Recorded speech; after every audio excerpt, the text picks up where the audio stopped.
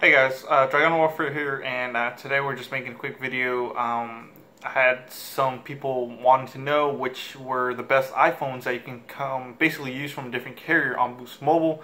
Which ones are the easiest, and which ones do I know that will always work with Boost Mobile?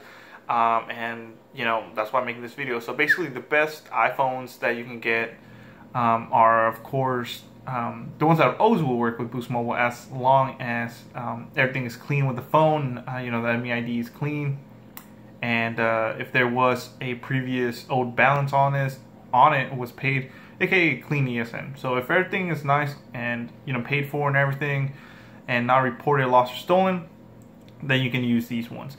The easiest ones that I always know that have basically 100% success rate, that always the internet will work and calling and everything, are the Verizon iPhones. So as you know, they come unlocked, but after you of course pay them off.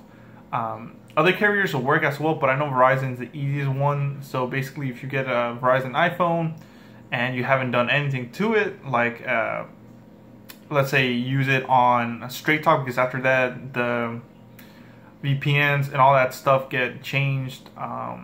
For some reason, anytime someone flashes it or puts a different SIM card in it, let's say like I said Straight Talk, or they put it on Page Plus or anything like that, it messes up and it won't work on Boost Mobile.